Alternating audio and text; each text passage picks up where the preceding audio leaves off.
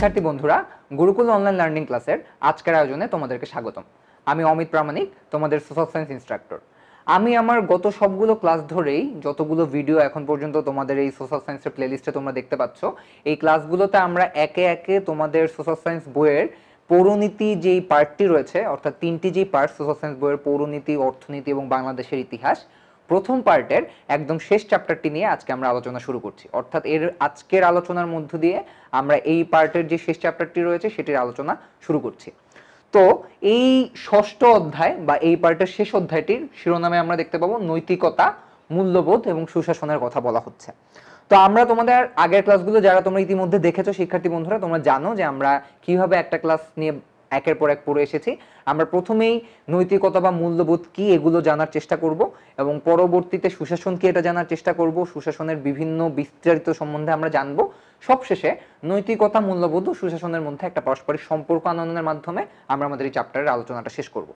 তো আমরা দেরি না করি সরাসরি আমরা নৈতিকতার সংজ্ঞানে চলে যাই।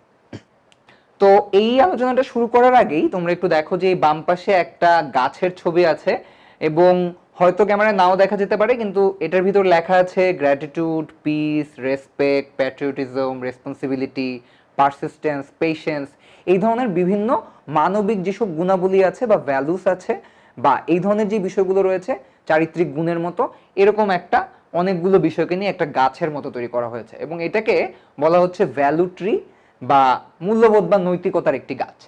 তো আসলে এটার মানে কি?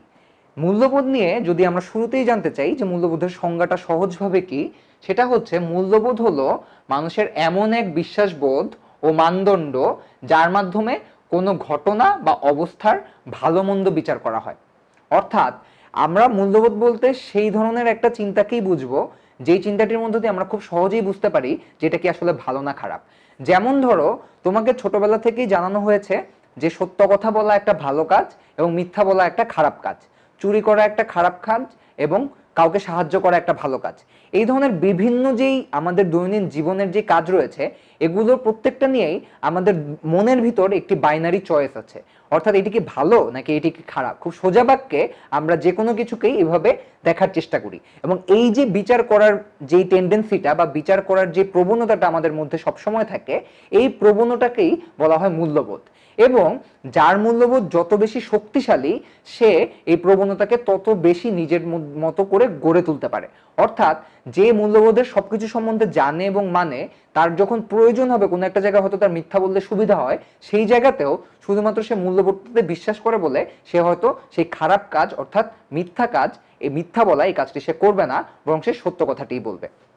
তো এর মধ্যে সমাজবিজ্ঞানী আর.টি. পোপেন নামে একজন বিজ্ঞানী, তিনি বলেছেন ভালো মন্দ, ঠিক বেঠিক, কাঙ্ক্ষিত অনাকাঙ্ক্ষিত বিষয়ে সম্পর্কে সমাজের সদস্যদের যে ধারণা, তারই নাম মূল্যবোধ।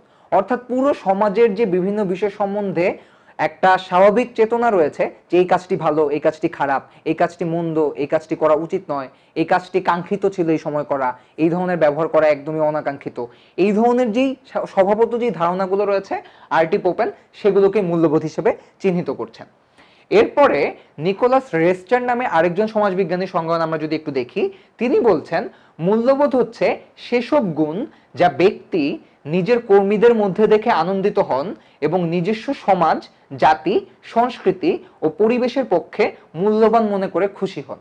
অর্থাৎ যদি তুমি একজন স্বাভাবিক ব্যক্তি হও, হয়তো তুমি একটি অফিস পরিচালনা করছো, তো তোমার সেখানে 10 জন মানুষকে কাজ দিতে হয় বা তারা তোমার হয়ে কাজ করছে, চাকরি করছে।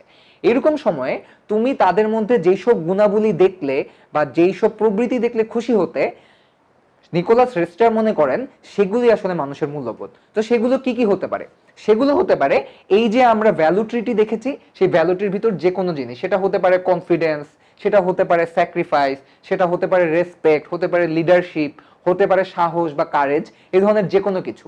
এই ধরনের বিষয়গুলোকেই তিনি থাকা যে মানুষের ভিতর যে থাকে, এই ধরনের বিষয়গুলোকে তিনি মূল্যবোধ হিসেবে চিহ্নিত করেছেন, যেগুলো আমরা অন্য কারোর মধ্যে পেলে সবসময় খুশি হই।